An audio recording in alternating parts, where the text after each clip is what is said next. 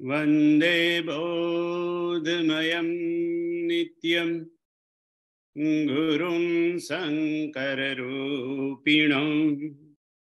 यमाश्रितो हि वक्रोऽपि चन्द्रः सर्वत्र वन्द्यते। बन्धवगुरुपदकञ्ज कृपा सिन्धु नररूपहरि महामोहतमपुञ्ज सुबचन रवि कर निकर सुबचन रवि कर निकर। बधाने मारा जय सियाराम, प्रणाम। આપણે કઈ વખતે જોયું ભરતજીની યાત્રાનું દર્શન કર્યું અને ભરતજીની યાત્રામાં જે 5 વિઘ્નો આવે એની થોડી ચર્ચા કરી આપણે। અને જોડે જોડે બાપુએ કીધું કે આ બધા વિઘ્નોની ચર્ચા આપણે એટલા માટે કરીએ છીએ કે આ બધા જ વિઘ્નો આપણી આધ્યાત્મિક યાત્રામાં, કોઈ પણ વ્યક્તિને જેને આધ્યાત્મિક યાત્રા કરવી હોય એને આ 5 વિઘ્નો આવે અને આવે। હા, એનું સ્થળ જુદું હોય, એના પાત્રો જુદા હોય, એનો કાળ જુદો હોય, સમય જુદો હોય, જુદી જુદી રીતે આપણી સામે આવે, પણ કોઈને કોઈ રીતે આ 5 વિઘ્નો એમ કે આપણને ગમે ત્યાં આવે અને નડે।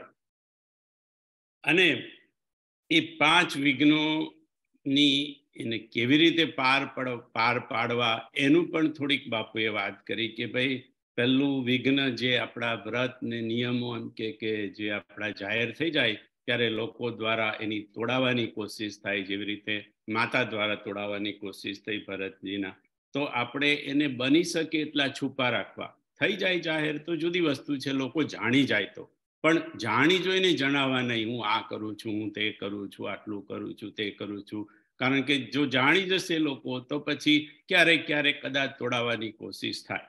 બીજું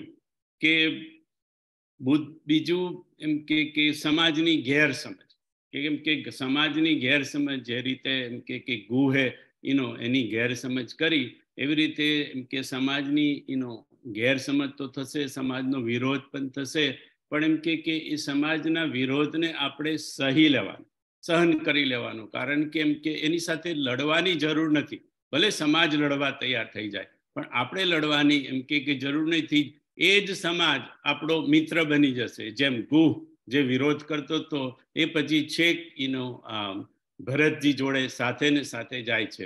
આપણે એની ચર્ચા ગઈ વખતે કરી, પણ એક વસ્તુ રહી ગઈ મારે કહેવાની કે આપણે ચર્ચા થઈ હતી કે ગુહે જ્યારે લક્ષ્મણ ગીતા લક્ષ્મણજીએ ગુહ સામે ગાય ત્યારે શબ્દ ગુહનો શબ્દ છે કૈકઈ નંદિની મંદમતી।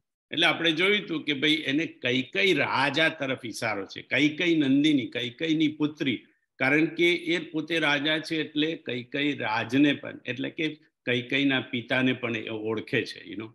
તો એના માટે એક વસ્તુ કહેવાની રહી ગઈ ત્યારે કે એ વખતે ગુહને એવો વિચાર આવે છે, કા આચરજુ ભરત અસ કરહી નહીં બિસ બેલી અમીય ફલ ફરહી। કા આચરજુ ભરત અસ કરહી, આ ભરતજી આવું કરે, સેનાને લઈને જાય અને રામજીને લક્ષ્મણને મારી નાખવાની આ યોજના કરે, તો એમાં ક્યાં આચરજ, એમાં આશ્ચર્ય કરવા જેવી શું વાત છે?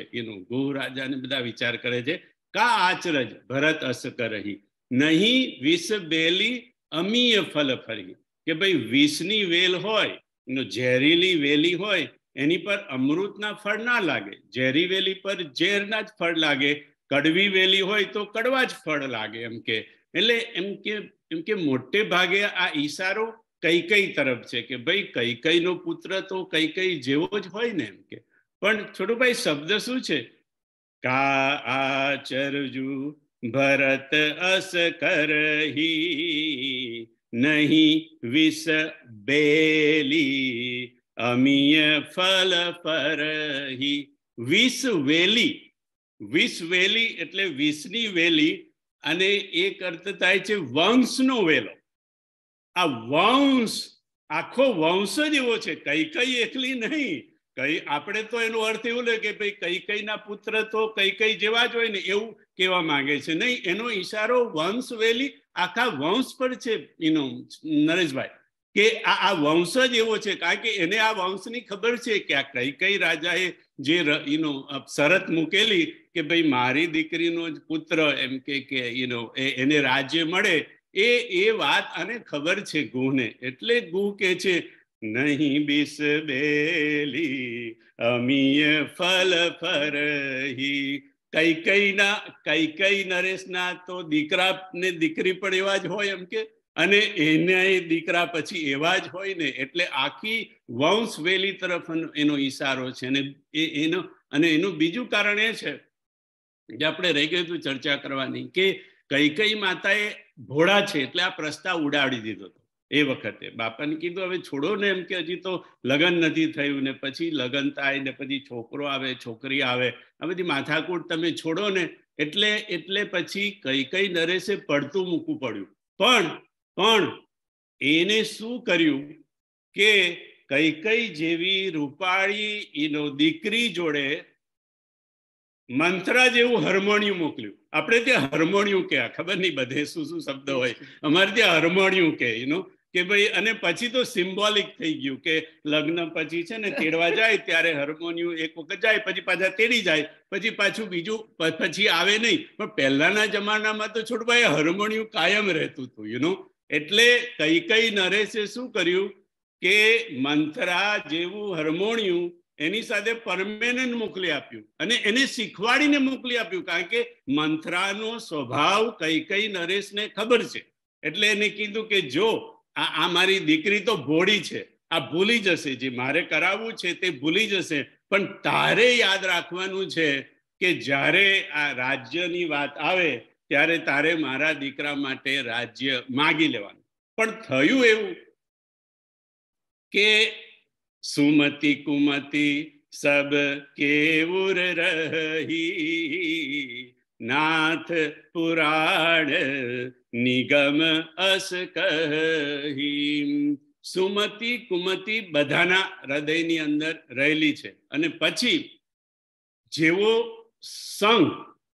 સંગ થાય તો આપણી સુમતિ ઉભરે, અને જો કુસંગ થાય તો આપણી કુમતિ ઉભરે. થયું એવું કે મંથરા આવીને અયોધ્યામાં રહી, એટલે એને બધા સંતોનો સંગ થયો છોડુભાઈ. એટલે એને જે આ વાત યાદ રાખવાની હતી એ ભૂલી ગઈ, કારણ કે હવે એને સત્સંગ થયો, સંતોનો સંગ થયો, અરે રામનો સંગ થઈ ગયો. આ તો આ વાત આવી ત્યાં તો રામ કેટલા મોટા થઈ ગયા હતા. એટલા માટે સરસ્વતીએ આવીને એને યાદ કરાવવું પડ્યું. સરસ્વતીજી આવીને મંથરાની બુદ્ધિ બદલી ગયા. તે બદલી એટલે ખાલી બુદ્ધિ પરથી પડદો જ દૂર કર્યો હતો. ખાલી એની બદલવાની, એને ખાલી યાદ કરાવી દીધું કે તું યાદ કર કે તું આ ઘરમાં શેના માટે આવી છે. એટલે પછી એને થયું, ઓ માને તો રાજાએ મોકલી હતી એમ કે મેક શ્યોર કરવા માટે કે મારી દીકરી તો ભોળી છે અને ભૂલી જશે, પણ એમ કે મારે તો આ રાજ્ય માંગવાનું છે. એટલે એને યાદ આવ્યું. હવે આ ગુહ રાજાને ખબર છે, એટલે ગુહ રાજાએ કહ્યું કે કઈ નંદિની મંદમતી કઠિન કુટિલ પનુકીન. પણ એની સાથે એનો જે વિરોધ હતો, ભરતજીને તો ખબર નથી કે એને મારો વિરોધ કર્યો છે અને ભરતજીએ તો કદાચ કરત તો પણ ભરતજી અપનાવી લેત ને. અપનાયો કેવો કે એને પછી તો મિત્ર થઈ અને છેક ચિત્રકૂટ સુધી એ ગયો. એટલે સમાજ આપણો વિરોધ કરે તો આપણે એની જોડે લડવાનું નહીં, એને એક્સેપ્ટ કરી લેવાનું કે ભાઈ સમાજ તો આજ કરે, કુછ તો લોગ કહેંગે, આ જ સમાજનો ધંધો છે એટલે એ કરે એમ કે. ત્રીજું, બુદ્ધ પુરુષની કસોટી ભરદ્વાજજીએ કસોટી કરી. એ કસોટીમાં આપણે જોયું કે શું કરવાનું, તો કે ભરતજી એક જ પિંજરામાં રહ્યા, આશ્રમ રૂપી પિંજરામાં રહ્યા, પણ એમને આખી રાત એમને રામનું સ્મરણ ચાલુ રાખ્યું. એટલે જો બુદ્ધ પુરુષની કસોટીમાંથી પાસ થવું હોય તો રામ સ્મરણ, હરિસ્મરણ સિવાય બીજો કોઈ આપણે ઉપાય નથી. હરિ જ આપણને બચાવે. એટલે બુદ્ધ પુરુષની કસોટીમાં હરિસ્મરણથી આપણે પાસ થવાનું. પછી દેવતાઈ વિઘ્નો આયા. દેવતા અને બૃહસ્પતિ, ઇન્દ્ર અને બૃહસ્પતિએ થઈને થોડી કોશિશ કરી, પણ એની અંદર એમ કે પછી બૃહસ્પતિએ ઇન્દ્રને સમજાયો કે ભાઈ આવું કાંઈ કરવાની જરૂર નથી. ભરત સંત છે, સાધુ છે, એને એમ કે એનાથી તારે ડરવાની જરૂર નથી. પણ આપણા માટે એ લેવાનું કે ભાઈ આ જે પ્રારબ્ધ ઉપરથી, દેવતાઓ ઉપરથી આપણા જે વિઘ્ન આવે એ પ્રારબ્ધના આપણા. તો કે ભાઈ આપણા જ કર્મો છે એ આપણને આપણી પાસે આ રીતે સહન કરાવે છે. સુખ પણ સહન કરાવે છે ને દુઃખ પણ સહન કરાવે છે. સુખ તો આપણને લાગતું નથી, પણ શાસ્ત્રીય ભાષામાં તો એવું કહેવાય કે સુખને પણ સહન કરવાનું છે અને દુઃખને પણ સહન કરવાનું છે. એટલે પ્રારબ્ધ જે હોય એ આપણે સહન કરી લેવાનું, એવી રીતે એમાંથી પસાર થવાનું. અને છેલ્લે આપણે જોયું કે નજીકની વ્યક્તિ વિરોધ કરે, જેમ લક્ષ્મણજીએ વિરોધ કર્યો, ત્યારે હવે ભરતની યાત્રામાં તો એવું થયું હતું કે રામજીએ ભરતજીનો પક્ષ લઈ અને થોડુંક નાટક કર્યું હતું કે લક્ષ્મણે જે વિરોધ કર્યો છે એ જ એના માટે પ્રાર્થના કરે કે ભગવાન ભરતજી આવી ગયા છે ને તમને પ્રણામ કરે છે. એટલે ભગવાને થોડું, પણ હવે આપણા માટે તો આપણી આધ્યાત્મિક યાત્રામાં તો રામ આવવાના નથી આપણી એની વચ્ચે. એટલા માટે આપણે રામને પ્રાર્થના કરવાની, જે આપણો વિરોધ કરે છે એ વ્યક્તિને ભગવાન તું સદબુદ્ધિ આપ ને એનું તું સારું કરજે. અને જ્યારે બાપુ કે આપણે આ કક્ષા પર પહોંચી જઈશું કે આપણા વિરોધીઓને માટે પણ આપણે ભગવાનને પ્રાર્થના કરતા થઈ જઈશું, ત્યાર પછી તો ચિત્રકૂટ કંઈ બહુ દૂર હોય નહીં, રામ કંઈ દૂર હોય નહીં. કારણ કે હવે તો આપણે બધા માટે તો કરીએ, જેના માટે આપણને પ્રેમ છે તે, પણ આપણો જે વિરોધ કરે છે તેના માટે પણ એમ કે પ્રભુ પ્રાર્થના કરીએ. તો એમ કે પછી ચિત્રકૂટ અને રામજી એમ કે નજીક છે. હવે બાપુ કે આ 5 વિઘ્નો આવે તો આપણે આ 5 રીતે એને એ કરવાનું, એનો પ્રયત્ન કરવાનો. પણ એમ કે આપણે હમણાં જોયું કે વિઘ્નો તો જુદી જુદી રીતે આવે. કઈ રીતે આવશે, ક્યાંથી આવશે, કયા ક્રમમાં આવશે, આપણને કાંઈ ખબર નથી. તો આધ્યાત્મિક યાત્રામાં આવી જે બાપુએ કીધું કે આપણે ભરત જેવી યાત્રા આપણે પણ કરવી જ પડશે ને બધા વિઘ્નો એની અંદર આવશે. તો પછી એનો કોઈ એક ફિક્સ રસ્તો ખરો કે ભાઈ આ જ રસ્તે જઈએ તો પછી એમ કે આપણને બધા આ વિઘ્નો બધા છે તે એની જાતે જ એમ કે શાંત થઈ જાય અને આપણી યાત્રા, આધ્યાત્મિક યાત્રા સફળ થઈ જાય. તો બાપુએ આ પેલી એક દિવસની કથા કહેતા હતા ને આપણા કોવિડ દરમિયાન, ત્યારે એમાં એક વખતે આ ભરત ચરિત્રનો ટોપિક લીધો હતો ને એમાં બાપુએ કીધું કે આપણે આપણી આધ્યાત્મિક યાત્રા સફળ કરવી હોય તો એમ કે આ 3 વસ્તુ પકડી રાખી. આમ તો ઘણી બધી વસ્તુ છે બાપુ કે, પણ મને જે લાગે છે એ પ્રમાણે હું કહું છું કે આપણે 3 વસ્તુ કરવાની. તો 3 વસ્તુ કઈ? તો કે પહેલી, આપણી ગુણાતીત શ્રદ્ધા એને અખંડ રાખવાની. આપણી શ્રદ્ધા અખંડ રાખવાની. અને આપણી શ્રદ્ધા કેવી હોય? ગુણાતીત હોય. બની શકે તો હવે આપણા માટે તો થોડું ગુણાતીત તો અઘરું છે, કારણ કે ત્રિવિધા ભવતી શ્રદ્ધા. શ્રદ્ધાના 3 પ્રકાર ગીતામાં કીધું. ત્રિવિધા ભવતી શ્રદ્ધા, રાજસી, તામસી અને સાત્વિકી. તો હવે સાત્વિકી શ્રદ્ધાની ઉપર તો આપણે ન જઈ શકીએ, પણ એટલીસ્ટ તામસી શ્રદ્ધા છોડીએ, રાજસી શ્રદ્ધા છોડીએ અને સાત્વિકી સુધી અટકી રહીએ તો વાંધો નહીં. એટલે એ શ્રદ્ધા આપણી અખંડ રહેવી જોઈએ. આપણે શું થાય કે જે કોઈક શાસ્ત્રમાં આપણી શ્રદ્ધા હોય, કોઈ મંત્રમાં હોય, કોઈ સૂત્રમાં હોય, કોઈ ઈષ્ટમાં હોય, માળામાં હોય, કોઈ ગુરુમાં હોય, જેમાં હોય આપણી શ્રદ્ધા, એ શ્રદ્ધાને આપણે અખંડ રાખવાની. એને તોડવાના પ્રયત્ન થશે, કોના દ્વારા થશે વી ડોન્ટ નો, પણ પ્રયત્નો જરૂર થશે. એને એમ કે દૂર કરી અને એમ કે અથવા તો એને ઇગ્નોર કરી, અને બાપુ કહે છે ને ઓમ ઇગ્નોરાય નમઃ, એટલે આ બધી વસ્તુને ઇગ્નોર કરી અને આપણી શ્રદ્ધા આ શાસ્ત્રમાં, મંત્રમાં, સૂત્રમાં, ઈષ્ટમાં જેમાં હોય એ આપણી શ્રદ્ધાને આપણે અખંડ રાખવાની. એનો એક રસ્તો. કારણ કે એ શ્રદ્ધા આપણને ધીરે ધીરે ધીરે ધીરે ધીરે જ્ઞાનના દીપક સુધી લઈ જશે. આપણી શ્રદ્ધા આપણે જો પકડી રાખીએ તો ધીરે ધીરે ધીરે ધીરે જ્ઞાન સુધી લઈ જશે, જ્ઞાન દીપક સુધી. કારણ કે જ્ઞાન દીપક સુધી પહોંચવાનો રસ્તો કયો છે? સાત્વિક શ્રદ્ધા ધેનુ સુહાઈ, જો હરિ કૃપા હૃદય બસ આઈ. શ્રદ્ધારૂપી ગાય આપણા હૃદયમાં આવીને વસે તો આપણી યાત્રા એ છેક જ્ઞાન દીપક સુધીની પહોંચે. એટલા માટે બાપુએ કીધું કે આપણી શ્રદ્ધાને અખંડ રાખવાની, બની શકે તો ગુણાતીત રાખવાની. અને આજે બાપુએ કીધું કે શ્રદ્ધાના 3 પ્રકાર જે ગીતામાં વર્ણ્યા છે એ તો છે જ બાપુ, કે રાજસી, તામસી અને સાત્વિકી. પણ આજે બાપુએ કીધું, અને આ પહેલા પણ કીધું છે, પણ આજે જરા રિમાઇન્ડ કર્યું એટલે અત્યારે મને યાદ આવ્યું કે એમ કે 3 પ્રકારની બીજી શ્રદ્ધા છે. એમ કે એક શાસ્ત્રજા શ્રદ્ધા, એટલે કે શાસ્ત્રને વાંચીને, શાસ્ત્રને સાંભળીને, શાસ્ત્રનું અધ્યયન કરીને આપણામાં જે શ્રદ્ધા આવી તેને શાસ્ત્રજા શ્રદ્ધા કહેવાય બાપુ. બીજું એને સંઘજા શ્રદ્ધા કહેવાય. સંઘ એટલે આપણે કોઈ સાધુનો સંગ કર્યો, કોઈ સંતનો સંગ કર્યો, કોઈ બુદ્ધ પુરુષનો સંગ કર્યો, કોઈ ગુરુનો સંગ કર્યો.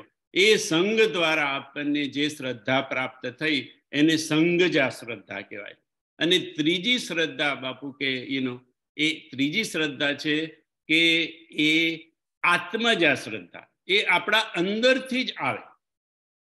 એ શાસ્ત્રમાંથી પણ નથી આવી કે આપણને કોઈના સંગથી, સંત કે સાધુના સંગથી, આપણી અંદરથી જ ઉભરાય છે.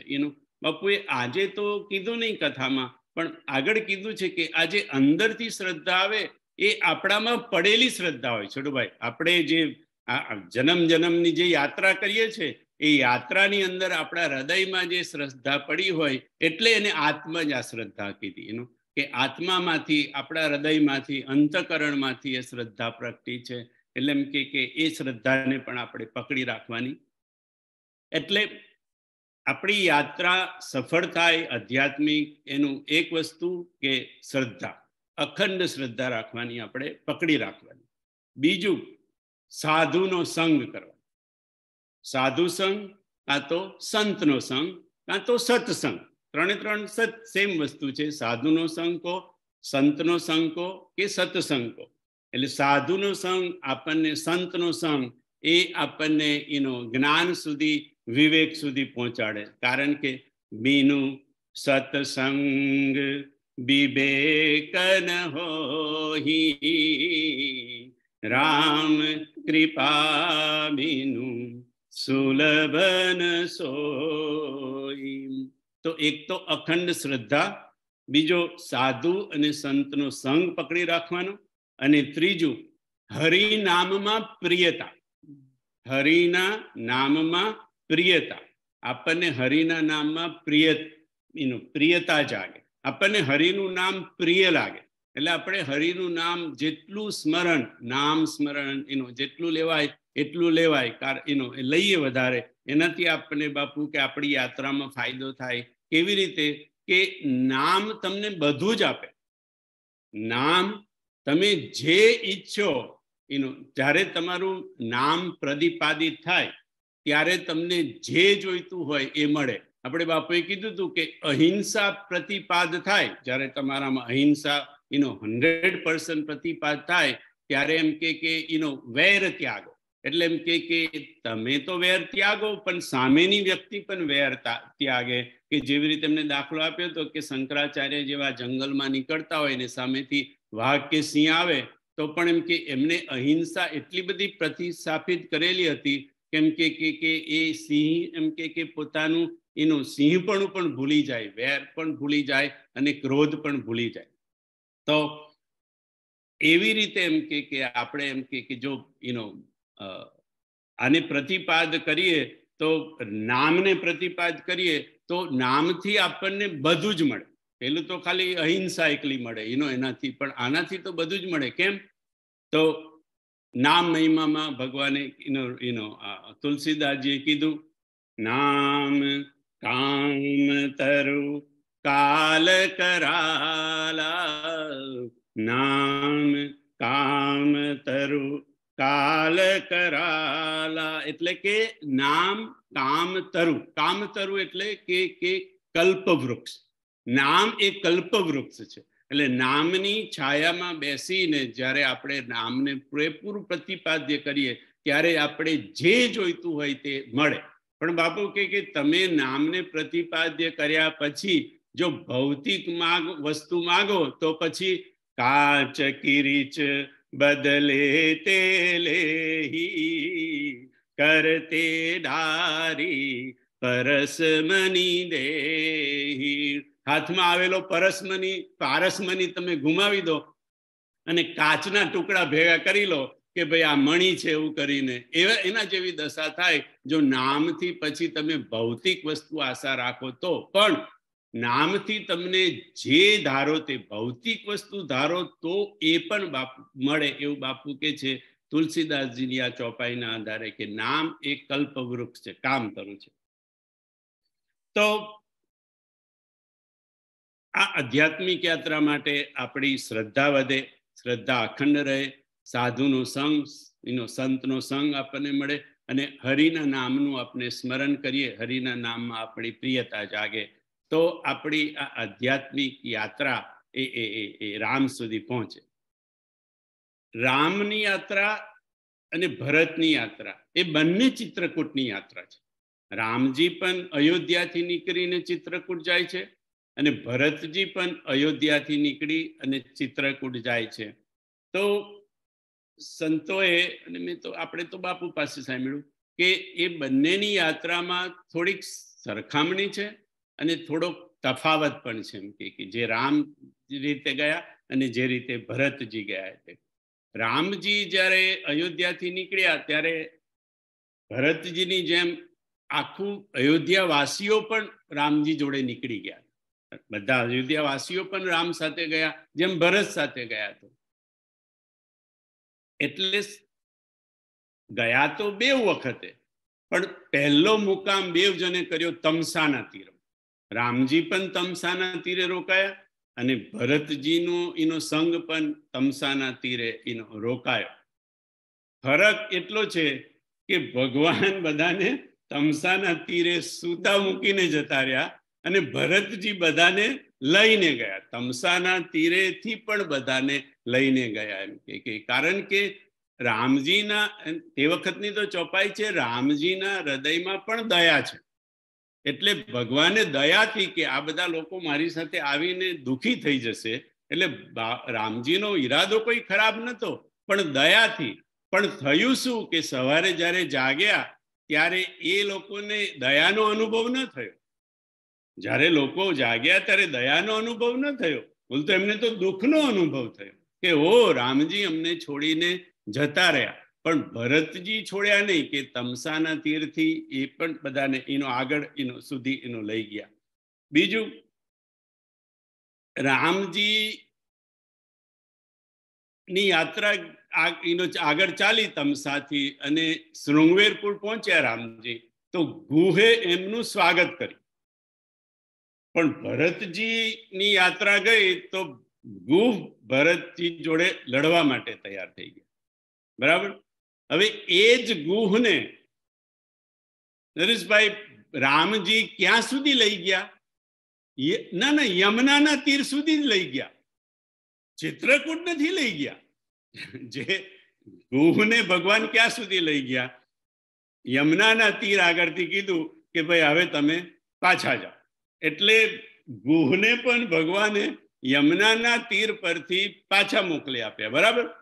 પણ ભરતજીએ શું કર્યું કે જે ગુહ એની સાથે લડવા માટે તૈયાર થઈ ગયા છે એને છેક ચિત્રકૂટ સુધી લઈ ગયા. એટલા માટે કીધું ગુરુ ગોવિંદ દોનો ખડે કિસકો લાગુ પાય, બલિહારી ગુરુદેવ કી ગોવિંદ દિયો બતાય. ગુરુ ને ગોવિંદ એટલે કે સંત ને હરિની વચ્ચે, અને ભગવાને પોતે જ કીધું છે સાતવ સમમ મોહી મય જગ દેખા. નવધા ભક્તિમાં શું કીધું સબરીને? સાતવ સમમ મોહી મય જગ દેખા, મોતે સંત અધિક કરી લેખા. હે સબરી, સાતમી ભક્તિ એ છે કે એ એમ કે જે મને મારા સંતને, મારા એનો સાધુને મારા કરતા પણ વધારે, મોતે સંત અધિક કરી લેખા. એટલા માટે, કારણ કે સંતનું હૃદય આવું હોય એટલે.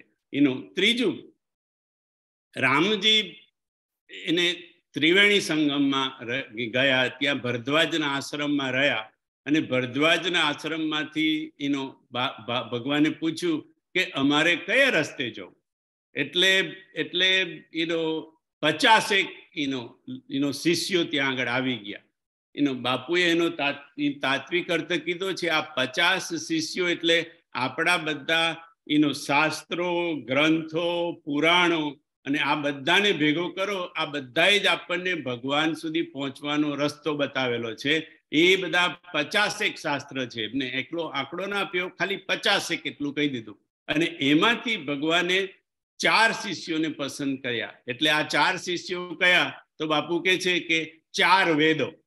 4 શિષ્યો એટલે 4 વેદો. ભગવાને ભરદ્વાજજી કહ્યું કે આ તમે 4 શિષ્યોને તમે લઈ જાઓ. અને ભગવાને કીધું હા, આ 4ને હું લઈ જાઉં. તો ભગવાન તમે કયા રસ્તે જાઓ? ભગવાને પૂછ્યું હું કયા રસ્તે જાઉં? તો ભરદ્વાજજીએ કહ્યું કે ભગવાન તમે વેદોના રસ્તે જાઓ. અને આ વેદોના પ્રતિનિધિ રૂપે અમારા 4 શિષ્યો છે, એ 4 શિષ્યો તમારી જોડે એમ કે આવે. તો ભગવાન એમને લઈ ગયા. પણ ક્યાં સુધી લઈ ગયા? એમને ક્યાં સુધી લઈ ગયા? એમને યમુનાના તીર ઉપરથી કીધું હવે તમે અહીંયાથી પાછા જાઓ. યમુના સુધી જ લઈ ગયા, ત્યાં સુધી. અને રામચરિતમાનસમાં સ્પષ્ટ ઉલ્લેખ નથી છોડુભાઈ, પણ ભરદ્વાજજીના શિષ્યો ભરતજી જોડે પણ ગયા છે. ભરતજીએ પણ ભરદ્વાજના શિષ્યોને ભરદ્વાજને પૂછ્યું, એટલે ત્યાંથી શિષ્યો જોડે લઈ ગયા છે. અને એ શિષ્યોને પાછા મોકલવાનો કોઈ સ્પષ્ટ નિર્દેશ નથી. એટલે ભરત એમ કે ગુહને એકલાને નહીં, પણ આ શિષ્યોને પણ એમ કે છેક ચિત્રકૂટ સુધી એમ કે લઈ ગયા. અને ચિત્રકૂટમાં લઈ જવાથી ગુહને રામ તો મળ્યા, પણ ગુહને વશિષ્ઠજી જેવા ભેટ્યા પણ ચિત્રકૂટમાં. જ્યારે ભરતજી એમને લઈને ગયા એ વખતે ચિત્રકૂટમાં વશિષ્ઠજી ગુહને ભેજે છે, ભેટે છે. એટલે કેટલા ભરતજી જેવા સંતે ન્યાલ કરી દીધા. એટલે થોડાક કે સરખામણી પણ છે, અને થોડોક એમ કે તફાવત છે. બધામાં તો આજે આપણે નથી જવું, અને બધું મને ખબર પણ નથી. આ જેટલું ખબર હતું એટલું મેં નોટ કરેલું છે. અને એક દોહો છે આ ભરતની યાત્રા અને રામજીની યાત્રાની અંદર, તુલસીદાસજીએ નોટ કરેલો, કિએ જાહી છાયા જલદ સુખદ બહી બરબા, તસમગ ભયઉન રામ કહ જસ ભાબર તહી જા. હું સરખામણીને તફાવત એટલા માટે એની ચર્ચા કરું છું કે તુલસીએ પણ આ ચર્ચા કરી છે કે ભાઈ આ ભરતજીનો રસ્તો અને રામજીનો રસ્તો એક જ હતો, પણ છતાંય કિએ જાય છાયા જલદ. છાયા એટલે વાદળા. ભરતજી જ્યારે નીકળ્યા ને ત્યારે વાદળાઓએ એમ કે સૂર્યને ઢાંકી દીધો, એટલે ભરતને એમ કે તડકો ન લાગે. કિએ જાય છાયા જલદ સુખદ બહી બરબા. બાત એટલે વાયુ, અને સુખદ વાયુ, શીતલ, મંદ અને સુગંધિત વાયુ ભરતજી જ્યારે યાત્રામાં જતા હતા ત્યારે વાવા માંડ્યો. વાદળાઓએ છાયા કરવા માંડી. તસ મગ ભયઉન રામ કહ. રામને આવો રસ્તો નતો થયો. જસ ભાબર તહી જા. ભરતજી માટે જેવો રસ્તો થયો એવો રામ માટે રસ્તો નતો થયો. કેમ ન થયો? તો કે છે કે જે ભગવાને સબરીને કીધું મોતે સંત અધિક કરી લેખા, એ છોટુભાઈ પ્રકૃતિને ખબર છે, કારણ કે પ્રકૃતિ ભગવાનની દાસી છે. પુરુષ ને પ્રકૃતિ, ગીતાના ન્યાય કે પુરુષ ને પ્રકૃતિ, ભગવાન પુરુષ છે અને પ્રકૃતિ નારી છે. પ્રકૃતિને ખબર છે કે મારા પુરુષને મારા સ્વામીને શું ગમે છે, એટલે એમ કે મોતે સંત અધિક કરી લેખા. એટલે પ્રકૃતિએ તો ખરેખર આ રામજી માટે કરવું જોઈતું હતું, પણ કર્યું એમને ભરત માટે, કારણ કે મોતે સંત અધિક કરી લેખા. પછી સ્વામીને પણ ગુસ્સો ના આવે એટલા માટે આ છાયા જલદ તો પછી છોડુભાઈ પ્રકૃતિ પણ થોડું ઘણું કરે છે, પણ એટલો લાંબો રસ્તો સુધી નથી કરતી જેટલો ભરતજી માટે કરે છે એટલો. બાકી તો છાયા તો છેલ્લે પ્રકૃતિ એમના માટે પણ કરે છે. તો ભરતજીની બીજું એક કે ભરત રામની યાત્રા અને ભરતની યાત્રામાં કેટલી કેટલી નદીઓ આવે. તો કે છે કે રામજી જ્યારે નીકળ્યા તો પહેલી નદી તમસા આવી, બરાબર. પછી તમસાથી રામજી આગળ ગયા તો ગંગા કિનારે, એટલે ગંગા કિનારે રહ્યા. પછી ગંગા કિનારેથી આગળ ગયા તો ત્રિવેણી સંગમમાં ગયા, એટલે ત્યાં ગંગા યમુના સરસ્વતી ત્રણનો સંગમ, અને ભગવાન ત્યાં પણ નાયા અને રહ્યા. અને ત્યાંથી આગળ ગયા પછી યમુના, જે આપણે એમને ચર્ચા કરી યમુના, અને યમુનાથી પછી આગળ જાય છે. પછી કોઈ નદીનો ઉલ્લેખ નથી. પછી ચિત્રકૂટ પહોંચે છે. એટલે ટૂંકમાં કેવું હોય તો તમસા, ગંગા, ત્રિવેણી સંગમ અને યમુના, એ ચાર પસાર કરીને ભગવાન એનું ચિત્રકૂટ ગયા. ભરતજીની યાત્રામાં શું થયું કે ભરતજી સેનાને લઈને નીકળ્યા છે, અને ત્યાં હાથી, ઘોડા, રથ ને બધું કેટલું કેટલું છે એમ કે. એટલે એમનો રસ્તો બાપુ કે થોડોક જુદો છે. એટલે એ તમસાના તીરે તો ગયા, પહેલી રાત તમસાના તીરે રહ્યા, પણ પછી બીજી એમની જે યાત્રા હતી એ પછી એમ કે ગોમતીના કિનારે એક રાત રહ્યા. પછી સઈનો અર્થ બાપુ કે સરસ્વતી, ગોમતીના તમસાના કિનારે, પછી ગોમતીના કિનારે, પછી સરસ્વતીના કિનારે, અને ચોથે દિવસે ચોથી નદી તરીકે ગંગા સુધી પહોંચ્યા. પછી આગળ બધું સરખું છે. ગંગાથી ત્યાંથી ત્રિવેણીમાં ગયા, ત્રિવેણી સંગમથી પછી યમુના પાર કરીને ગયા. પણ આ બે નદી વધારે આવી ભરતજીની યાત્રામાં, એક ગોમતી અને બીજી સઈ એટલે સરસ્વતી. પાછા વળતા શું થયું કે ભગવાન તો એમ કે પછી ચિત્રકૂટથી લંકા જતા રહ્યા, અને પછી તો પુષ્પક વિમાનમાં આવી ગયા. એટલે ભગવાન માટે તો કોઈ નદી નો ઉલ્લેખ નથી. હા, એમ કે ત્રિવેણી આગળ ઉતર્યા હતા, પુષ્પક વિમાન ઉતર્યું હતું, અને ગંગા કિનારે ઉતર્યું હતું, એવો ઉલ્લેખ છે. પણ ભરતજી તો એ જ રીતે પાછા આવ્યા. એટલે ભરતજી જયારે પાછા આવ્યા એટલે પહેલી નદી આવી યમુના નદી. પછી ત્રિવેણી રસ્તો બદલ્યો હશે બાપુ કે, એટલે ત્રિવેણી તરફ નથી ગયા, એ યમુના નદીના કિનારે ગયા. પછી સીધા ગંગા નદીના કિનારે આવી ગયા, અને પછી સઈ નદી, પછી ગોમતી, અને પછી સીધા અયોધ્યા, તમસામાં નથી ગયા. એટલે કે સઈ ગોમતી, સઈ ઉતરી ગોમતી નહાય,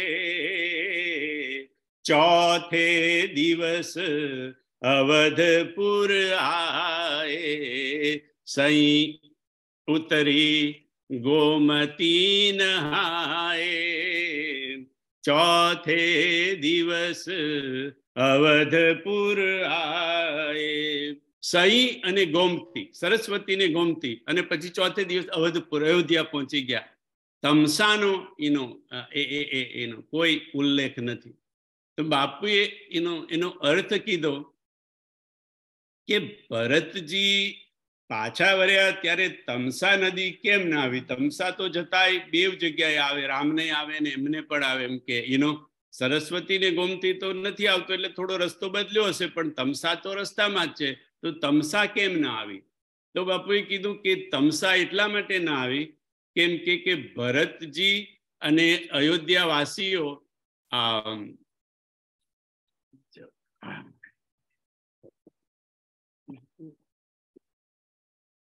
સોરી, અમારે તડકો આવે છે. ભરતજી અને અયોધ્યાવાસીઓ રામને મળીને આવે છે. અને રામને તો મળીને આવે, પણ જોડે જોડે આપણો આ ટોપિક ચાલે છે માનસ પાદુકા, પાદુકાને લઈને આવ્યા છે. એટલે એમ કે જેની સાથે પાદુકા હોય એના જીવનમાં છોડુભાઈ તમસા ન આવે, એટલે તામસતા ન આવે. તમસા એ તામસતાનું પ્રતીક છે. જો તમારી પાસે તમને પાદુકા પ્રાપ્ત થઈ જાય તો પાદુકા જેની એટલે પ્રાપ્ત થઈ જાય એના જીવનમાં ક્યારેય તમસા ન આવે, તામસતા ન આવે. એટલે જેને પાદુકા મળી હોય, જેને પ્રાપ્ત થઈ હોય, એનાથી છોડવાય ક્રોધ ના થાય. જેને જેને એટલે આપણે મન મનાવવાનું કે આપણને છૂટ છે, આપણી પાસે નથી એટલે આપણને છૂટ છે. પણ જે લોકો પાસે છે એમને જરા ધ્યાન રાખવાનું કે ભાઈ પાદુકા હોય તો તમસા ન આવે, તામસતા ન આવે, અને તામસતા ન આવે એટલે એનાથી ક્રોધ ન થાય. એમ કે એને ક્રોધ તો ખાલી એક વસ્તુ છે, તામસી ગુણો તો બધા એનું આખું મોટું લિસ્ટ છે. પણ ચાલો બધાની વાત તો જવા દો, પણ એટલીસ્ટ આ ક્રોધ સીધું તો એનું થાય, એનાથી નિંદા ન થાય, એનાથી ઈર્ષ્યા ન થાય, એનાથી દ્વેષ ન થાય, એવું તો આખું મોટું એનું લિસ્ટ છે. પણ ભરતજી રામજીને મળીને આવ્યા છે અને જોડે પાદુકા લઈને આવ્યા છે. એટલે એમના જીવનમાં હવે એમ કે અયોધ્યાવાસીઓનું શું, તો કે અયોધ્યાવાસીઓ રામના દર્શન કરીને આવ્યા. એટલે જે રામના દર્શન કરીને આવે બાપુ કે એના જીવનમાં પણ તામસતા એનો ન હોય. તો પછી થાય કે પણ અયોધ્યાવાસીઓ તો અયોધ્યાથી નીકળ્યા તો એમને રામના દર્શન કરેલા જ હશે ને. પણ નહીં બાપુ કે એનો વચ્ચે એમ કે એનો બધી બહુ તામસતા આવી ગઈ હતી અયોધ્યામાં. કારણ કે રામજી જ્યારે નીકળ્યા, કેમ નીકળવું પડ્યું હતું એનું, કારણ કે તામસતા છવાઈ ગઈ હતી બધી. એનું મંથરા ભલે નિમિત્ત બની, ભલે કઈ નિમિત્ત બન્યા, પણ તામસતા બહુ એનું. એટલે તામસી વાતાવરણમાંથી જ્યારે અયોધ્યાવાસીઓ નીકળ્યા ત્યારે તો તામસી વાતાવરણમાંથી નીકળ્યા હતા. ભગવાન તો ચિત્રકૂટ પહોંચી ગયેલા હતા, પણ જ્યારે પાછા આવ્યા ત્યારે તો સીધા દર્શન કરીને એનો આવતા હતા. એટલા માટે એટલે સંતોએ આવા જુદા જુદા બધા ઘણા અર્થો એના બતાવે છે કે એટલા માટે આવતી વખતે એમના ભરતજીની યાત્રામાં અને અયોધ્યાવાસીની યાત્રામાં તમસા નદીનો ઉલ્લેખ નથી આવતી વખતે. તો હવે આપણે થોડા આગળ જઈએ કે ભાઈ ભરતજી ગુહને લઈને જાય છે, બધાને લઈને જાય છે, પણ પછી જેમ ચિત્રકૂટ નજીક આવે છે તેમ બધાને કહે છે કે તમે હવે આ મંદાકિની નદીના કિનારે બધા તમે ઉભા રહો. અને ભરતજી એ વખતે ગુરુજીને પણ પ્રાર્થના કરે છે કે ગુરુજી અને માતા, ગુરુ માતા અને સચિવ એટલે સુમંતજી પણ હોય છે, એમને પણ પ્રાર્થના કરે છે કે આપ બધા અહીંયા રોકાવ અને હું પહેલા ભગવાનને મળી લઉં. એટલે એમ કે સંતોએ આના પણ બધા ઘણા અર્થ કરે છે. ભગવાન એમ કે ભરતજીને એવું હતું કે હું એકલો જાઉં, એકલો એટલે હું અને શત્રુઘ્ન અને જોડે ગુહને લઈ જાય છે કે અમે 3 જણ જ જઈએ. એમ કે તો કે ગુરુજીને કેમ નહીં? ગુરુને તો લઈ જવા જોઈએ ને. ગુરુને માતાઓને કદાચ ન લઈ જાય, કારણ કે બધી બહુ માતાઓ છે, 4 માતાઓ છે અને બીજી કેટલી માતાઓનો ઉલ્લેખ છે. તો બધી માતાઓને સચિવ પણ કેટલા બધા હોય, એટલે એમ કે પછી એકને લે તો બધાને લેવું પડે એમ કે પણ ગુરુ તો એકલા જ હતા ને તો ગુરુને તો લઈ જવાય ને એમ કે. પણ ભરતજીને એવું છે, એમના હૃદયનો ભાવ છે, બાપુ કે છે કે ભરતજીને એવું છે કે એમ કે જો ભગવાનને મને કંઈ કહેવું હોય અથવા તો સીતા માતાએ મને કઈ ઠપકો, અપડરનો ઉલ્લેખ છે એ પ્રસંગમાં કે પોતાના અપડર એટલે પોતાના જ ડરથી ભરત ડરી ગયા છે કે ભગવાનને જો મને કંઈ કહેવું હોય અને માતાને મને કંઈ કહેવું હોય તો એમ કે હું એકલો હોઉં અને જોડે શત્રુઘ્ન તો નાના છે અને ગુહ તો એનાથી નાનો છે, એટલે ઉંમરમાં મોટો છે પણ આમ નાનો ગણાય. એટલે એમ કે એમની હાજરીમાં એ મને ઠપકો આપી શકશે. પણ જો હું ગુરુને લઈને જઈશ ને તો એવું થશે કે ભરતજી તમે છે ને એક આધાર લઈને આવ્યા. આપણે કે ને કોઈનો સપોર્ટ, આપણે કોઈની પાસે ડરતા ડરતા જવું હોય તો કોઈને લઈને જઈએ ને, એટલે એમ કે ભરતજી તમે હોશિયારી કરી અને તમે આવો કોઈ તમારો એમ કે આધાર, તમે સપોર્ટ લઈને એમ કે આયા. એટલે એમ કે મને એ નથી જોઈતો, મને એવું છે કે ભગવાને જે મને કહેવું હોય મને કહે, હું એને યોગ્ય છું. અને માતાને પણ જે મને કહેવું હોય કે મને એમ કે ગુરુનો સહારો આના માટે નથી જોઈતો કે ભાઈ એનાથી ભગવાન મને કઈ, બસ આ એક જ વિચારને લીધે એ ગુરુને પ્રાર્થના કરે છે કે તમે એમ કે હું હમણાં એકલો જાઉં અને પછી એમ કે તમે બધા. એટલે એ ગુરુને માતાઓને મૂકી અને 3 જણ આગળ જાય છે. અને એ વખતે ગુહ એક ચોપાઈ કે છે, નાથ દેખિયહી બીટપ બિસારા પાકરી જંબો તમાલ રસાલા તીન તરુબરન મધ્ય બટુ સોહા મંજુ બિસાલ દેખી મન મોહા. એમ કે નાથ દેખીએ બીટપ બિસાલા, હે નાથ, હે ભરતજી, ગુહ આકે છે, હે નાથ ભરત, તમે આ મોટા મોટા વૃક્ષો જુઓ, આમાં કયા કયા વૃક્ષો જો છો કે પાકરીનું વૃક્ષ છે, જાંબુનું વૃક્ષ છે, તમાલનું વૃક્ષ છે અને રસાલ, રસાલ એટલે આંબો, આંબાનું વૃક્ષ છે. અને એ 4 વૃક્ષની વચ્ચે વડલો છે. અને એ જ્યાં વડલો છે એ વડલાની છાયામાં ભગવાન વેદિકા, સીતા માતાએ વેદિકા બનાવી છે, એ વેદિકા પર ભગવાન બેસી મુનિજનો સાથે એમ કે ત્યાં બેઠા હોય છે. અને એની સામે પર્ણકુટી, એ લોકોની ઝૂંપડી બનાવેલી છે. એવી ઇન્ફોર્મેશન ગુહ ભરતજીને આપે છે. તો બાપુ કે છે કે આ 5 વૃક્ષોનો કેમ ઉલ્લેખ છે. અને આ તો મેં મારી નોટ જોઈ તો મને યાદ આવ્યું, નહીં તો નરેશભાઈ આ બધું આપણે સાંભળીએ પણ પાછું તો બધું કઈ થોડું યાદ રહે છે આપણને.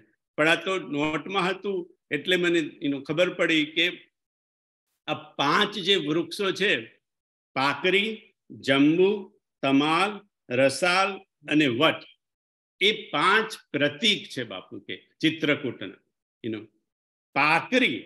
પાકરી એ શેનું પ્રતીક છે તો કે જાપ જગ્ય પાકરી તરુ કરઈ.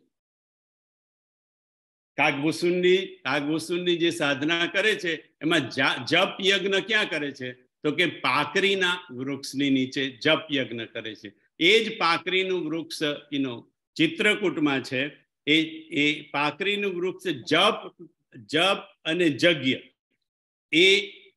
એનું યજ્ઞાનામ જપ યજ્ઞોસી. અને જપ ને યજ્ઞમાં મોટામાં મોટો જપ યજ્ઞ કયો તો કે જાપ યજ્ઞ, એટલે કે નામનો. અને ભરતજી શું કરે છે? રામ રામ રઘુપતિ જપત. ભરતજી આખો વખત રામ રામ રઘુપતિ જપત. એટલે પાકરીનું વૃક્ષ છે બાપુ કે એ જપ યજ્ઞનું, હરિના નામના જપના યજ્ઞનું પ્રતીક છે. જંબુ એટલે જાંબુ છે વિવેકનું પ્રતીક. જાંબુ એ વિવેકનું પ્રતીક છે. અને વિવેક એટલે ગણેશ.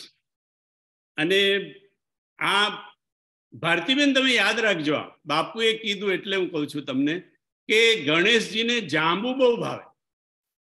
ગણેશજીને જાંબુ બહુ ભાવે. એટલે તમે લાડવા તો ધરાવો છો પણ ક્યારેક હવે જાંબુ આવે ને આ સિઝનમાં ત્યારે ગણેશજીને ધરાવજો. કારણ કે મને તો નવાઈ લાગી, મેં કીધું આ તો મેં ક્યારે સાંભળ્યું નથી કે ગણેશજીને જાંબુ બહુ ભાવે. પણ હવે બાપુ બોલ્યા છે ને મેં લખ્યું છે.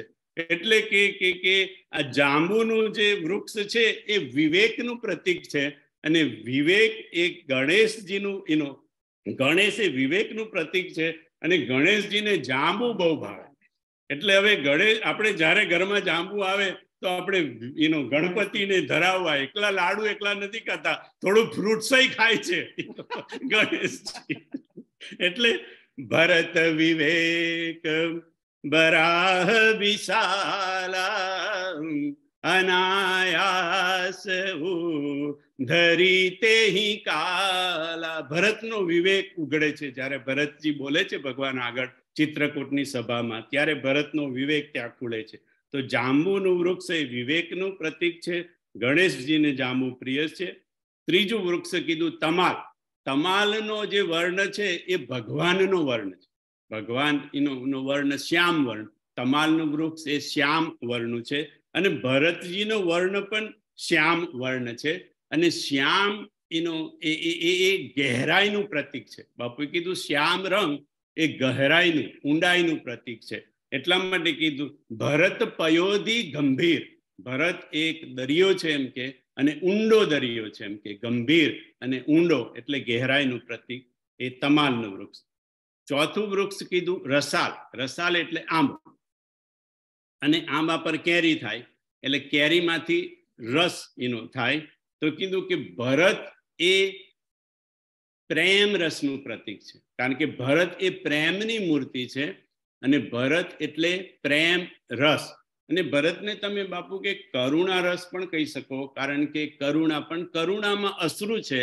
અને પ્રેમમાં પણ બાપુ કે અશ્રુ હોય ને હોય. એટલા માટે ભરત આંબાનું એ રસનું પ્રતીક પ્રેમ રસનું પ્રતીક છે. કારણ કે ભરતજી પ્રેમ મૂર્તિ છે. અને છેલ્લું પાંચમું જે વડલો કીધો, એ વડલો એ વિશ્વાસનું પ્રતીક છે. એટલે ભગવાન એ વિશ્વાસની નીચે બેસી અને એમ કે સંતો સાથે એનો સત્સંગ કરે છે. એવી જ રીતે ભરતને પણ આ પાંચે પાંચ વસ્તુ ભરતની તરફથી જોવાની છે. એટલે આપણે જોયું કે ભાઈ ભરતને વિશ્વાસ કયો છે તો કે મોહી રઘુવીર ભરોસ. ભરતને એટલો બધો વિશ્વાસ છે કે ગમે તે થશે પણ મારો ભગવાન મારો ત્યાગ નહીં કરે. મોહી રઘુવીર ભરોસ. એટલે પાકરીનું વૃક્ષ જે ભરતજી રામના જપ કરે છે, રામ રામ રઘુપતિ જપત. જાંબુનું વૃક્ષ એટલે કે વિવેકનું, ભરત વિવેક વિરાહ વિશાલા. અને તમાલનું વૃક્ષ જે ગહેરાઈનું પ્રતીક તો કે ભરત પયોધી ગંભીર. રસાલ આંબાનું વૃક્ષ એમ કે એટલે કે ભરત પ્રેમ રસ, પ્રેમ મૂર્તિ. અને વડલોનું પ્રતીક એટલે કે વિશ્વાસનું પ્રતીક મોહી રઘુવીર ભરોસ. એટલે આ પાંચ જે વૃક્ષો જે ચિત્રકૂટના છે એ આ પાંચ વસ્તુનું પ્રતીક છે. ધીરે ધીરે યાત્રા આગળ વધે છે અને ભરતજી ભગવાન સુધી પહોંચી જાય છે. ભરત, શત્રુઘ્ન અને ગુહ રાજા. અને એ વખતે આપણે આગળ જોયું એમ ભગવાનને તો દેખાતા જ હતા, પણ ભગવાન નાટક કરે છે, કૌતુકી છે ભગવાન. બાપુ કે રામજી બહુ કૌતુકી છે. આપણને બધાને મર્યાદા પુરુષોત્તમ લાગે છે, પણ બહુ કૌતુકી છે. એટલે ભરતજી બિલકુલ લક્ષ્મણજીની પાછળ છે, પીઠ પાછળ છે, અને રામનું મોઢું બિલકુલ ભરતજી તરફ છે. પણ છતાંય રામજી આડું અવરું જોઈ છે, આમ ભરતજી સામે જોતા નથી. જ્યાં સુધી મને લક્ષ્મણ ના કે ભરતજી આવી ગયા છે, ને જ્યાં સુધી લક્ષ્મણ ભરતની એમ કે એ ના કરે, તરફદારી ના કરે, ત્યાં સુધી હું ભરતને જોવાનો નથી. અને પછી ભરતજી તો પડીને પાહી પાહી પણ કીધું, ભગવાન રક્ષા કરો, રક્ષા કરો. હવે એ તો સંભળાયું હશે કે નહીં સંભળાયું હોય, તે પણ કીધું કે લક્ષ્મણજીએ કર્યું કે ભરતજી આવી ગયા છે અને તમને પ્રણામ કરે છે. એટલે ભગવાને કેટલું આ નાટક ચલાવ્યું હશે. અને પછી જેવી ખબર પડી એટલે ભગવાન ઉઠીને દોડ્યા અને ભરતજીને ઉઠાવીને ભેટી લીધા. તે વખતની ચોપાઈ છે, પરમ પ્રેમ પૂરણ દો ભાઈ, મન બુદ્ધિ ચિત્ત મતિ બિસરાઈ. પરમ પ્રેમ પૂરણ દો ભાઈ, મન બુદ્ધિ ચિત્ત મતિ બિસરાઈ. રામ ને ભરતનું મિલન એ આપણે બધા જાણો છો કે બહુ જ એક પ્રખ્યાત વિષય છે. બહુ ચર્ચા એની થઈ છે. એટલા માટે કે એ જ્યારે રામ ને ભરતજી મળ્યા હતા ત્યારે આ બેવના હૃદયમાંથી આ ચારે ચાર વસ્તુ નીકળી ગઈ: મન, બુદ્ધિ, ચિત્ત અને અહંકાર. બાપુ કે પરમ પ્રેમની સ્થિતિ કોને કહેવાય? આપણે પ્રેમ કરીએ એકબીજાને, તો પ્રેમની અંદર મન પણ જોઈએ, થોડી બુદ્ધિ પણ જોઈએ, થોડું ચિત્તની એકાગ્રતા પણ જોઈએ. એમ કે એનો અહંકારની તો વાત છોડો, પણ એમ કે મન બુદ્ધિ ને ચિત્ત ત્રણે હોય આપણા પ્રેમની અંદર. એનો કારણ કે આપણને ખબર છે આપણે કોણ, કારણ કે આપણે તો ફિક્સ નક્કી કરેલા હોય એની પર પ્રેમ હોય ને આપણને એનો. પણ એમ કે પરમ પ્રેમ એવો છે બાપુએ, એને આજે બાપુએ ફરી કીધું કે પરમ પ્રેમ એને કહેવાય કે પરમ પ્રેમ સાર્વભૌમિક હોય. જે વ્યક્તિ આખા સર્વને બધાને સાર્વભૌમ, જડ અને ચેતન, જડને પણ જડ ચેતન સાર્વભૌમ બધાને પ્રેમ કરતો હોય એને પરમ પ્રેમ કહેવાય. એ પરમ પ્રેમની સ્થિતિની અંદર રામજી અને ભરતજી બંને જણ હતા. અને એ લોકો મન બુદ્ધિ ચિત્ત અને અહમિતિ એટલે અહંકાર, મન બુદ્ધિ ચિત્ત અહંકાર, એ ચારે ચાર વિસરાઈ ગયું. દેટ મીન અંતઃકરણ ટોટલ ખાલી થઈ ગયું. અંતઃકરણ એને શુદ્ધ થઈ ગયું કો કે લય થઈ ગયો કો કે ખાલી થઈ ગયું. મનમાંથી બાપુએ આજે કીધું, મનમાંથી મોહ નીકળી ગયો, બુદ્ધિમાંથી ભટકાવ નીકળી ગયો. બુદ્ધિ ભટકે, મનને મોહ થાય, આ ગમે પેલું ગમે આવું ગમે તેવું ગમે, મનનો મોહ નીકળી ગયો. બુદ્ધિમાંથી ભટકાવ નીકળી જાય. ચિત્તમાંથી ચિત્તની ધારાની જે સ્ખલન થતું હોય એ સ્ખલનતા નીકળી જાય. ચિત્તની એક ધારા થઈ જાય. અને અહમિતિ એટલે અહંકાર, બિલકુલ સંપૂર્ણ અહંકાર મુક્ત ચિત્ત થઈ જાય. ત્યારે પરમ પ્રેમની સ્થિતિ આવે. એટલે ભગવાન અને ભરતજી આ પરમ પ્રેમની સ્થિતિમાં પહોંચી ગયા. અને એમ કે એ પરમ પ્રેમની પરિસ્થિતિમાં આયા એટલા માટે જ ભરતજી બધું જ ભૂલી જાય છે કે હું અહીંયા અયોધ્યાને લઈને આવ્યો છું, હું અહીંયા માતાઓને લઈને આવ્યો છું, હું ગુરુને લઈને આવ્યો છું. બધું જ અત્યારે ભરતજીના મગજમાં એટલે અંતઃકરણમાં કશું જ નથી. મન નથી, બુદ્ધિ નથી. ભગવાનની તો એ સ્થિતિ હોય, એનો કાયમની હોય, ચાલો ને. પણ અમને તો ભરતજીની એવી સ્થિતિ છે કે ભરતજી કશું જ બોલતા નથી, કશું કહેતા નથી. અને ભરતજીનું જોઈ અને શત્રુઘ્ન પણ એ દશામાં પહોંચી ગયા છે. એટલે શત્રુઘ્નજી પણ એકદમ અવાક થઈ ગયા છે. એટલે એ વખતે એનો ગુહ રાજા રામજીને કહે છે કે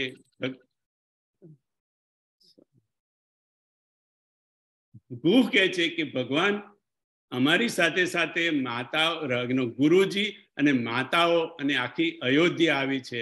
અને ભગવાને જેવું સાંભળ્યું કે ઓ ગુરુ આયા છે, એટલે તરત જ ભગવાન એમ કે ત્યાંથી દોટ મૂકે છે ત્યાં અને એમ કે ગુરુજીને મળવા માટે ત્યાં જાય છે. એ પ્રસંગને એના આગળની બધી આપણી ચોપાઈઓની ચર્ચા આવતા ગુરુવારે કરીશું. બધાને મારા જય સિયારામ, પ્રણામ.